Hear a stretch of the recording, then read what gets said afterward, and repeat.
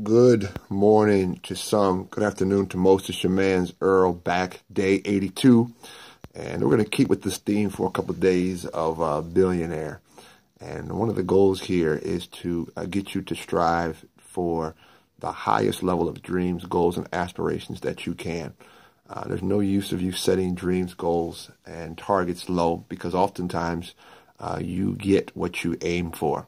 All right. And so today, day 82, today's 3/23/2018, 3/23/2018 Billionaire Real Estate Secrets. Okay. I'm going to give you four real estate secrets that we've put into play here as a way to create multiple sources of income. So I'm going to give you four. I have my notes right here. So if I glaze over, it's because I got my notes here. So four billionaire real estate secrets that you need to put in play. Even if you are quote-unquote an experienced real estate person, investor, you can always learn something. That's a mark of a good student, a good investor. You're always looking for the next key, the next gem to make it happen. So, once again, day 82, 3/23/2018, Billionaire Real Estate Secrets. The first thing is that billionaires, or people who are successful in business, very rarely speculate. Okay? What do I mean by that? There's a difference between speculating and investing. Okay, there's a piece of land over here, and there's nothing on it, a bunch of trees, there's a river or whatever, and a person looks at that and says, that could be great. That could be a great residential, that could be great multiple unit or multi-living, if you will. That's speculating, okay? You don't know if that is going to come out to be successful. I've been involved on both sides, and I've lost on speculation, okay? That's speculating. You see a piece of land, or maybe you see a tore down house, or you see some dilapidated housing. You say to yourself, well, maybe if I rehab that, that could possibly net out this, okay? And I'm not saying there's not room for speculation, but understand the difference between speculating and investing, okay? That's pure speculation. You don't know.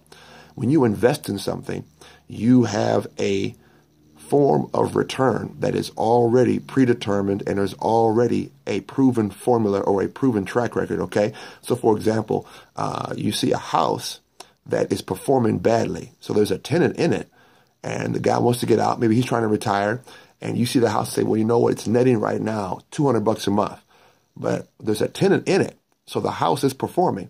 So if I purchase that house and invest in that house, I could increase the rent. Okay, that's investing. All right, so the first tip, Billionaire Real Estate Secrets, day 82, is that's an investment. It already has a rate of return. May not be as high as you want to, but there is a return off of that, okay? Point number two is this. Start with what you're familiar with. I have a friend, a close associate, who they're into apartments or multi-unit investing. Okay, that's not me.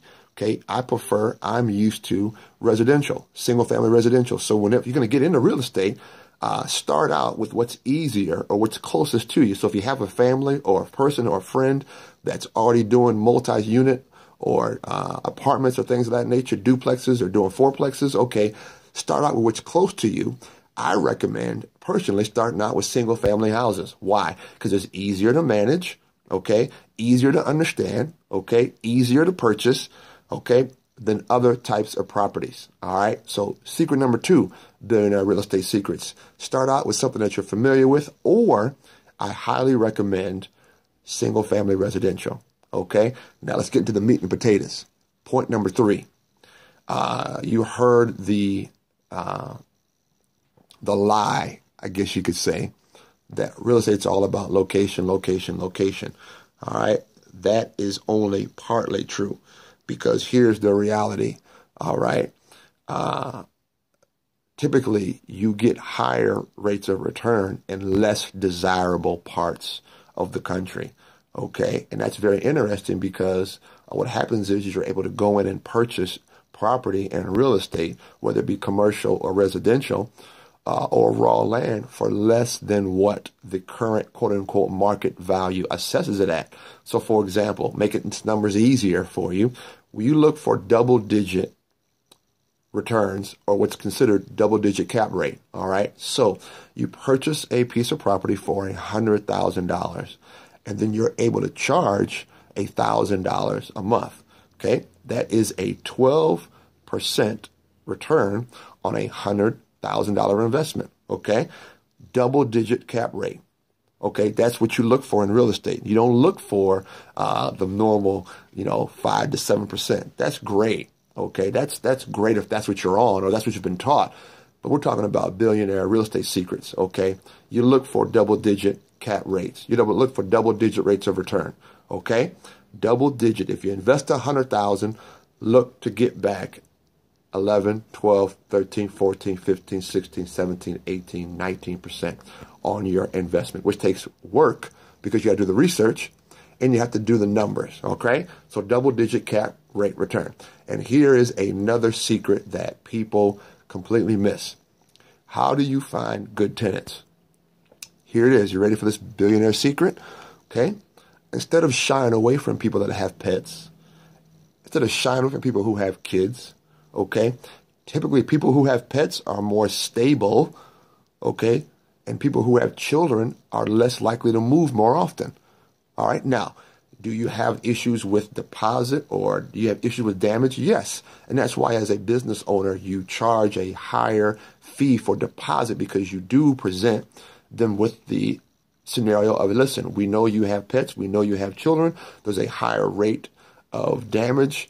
I'm not saying you're going to be damaging, but there's a higher rate of percentage that damage will take place. So therefore, you can charge a higher fee for damage deposit. But if you're looking for stability, look for people that do have pets. Look for people that have kids because those people are less likely to move all over the place. Why? Because they know it's harder to find real estate that where they are readily accepted and welcomed. Okay. So 4 real estate billionaire secrets. Number 1, don't speculate. Look to invest. Number 2, start out with what you're familiar with. If it's residential, go residential. If it's multi-unit apartments, duplexes, quadplexes, start with that. I recommend residential, single family, easier to purchase, easier to manage.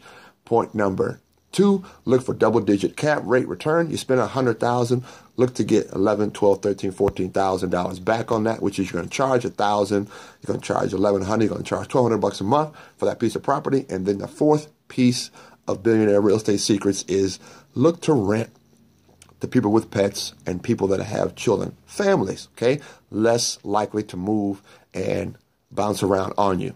This your man's Earl, day 82, Billionaire Real Estate Secrets. We'll be back at it. God bless. www.deuceswild22.com. Brought to you by Gold Rush, Smoking Aces, Dead Man's Hand. www.deuceswild22.com. God bless.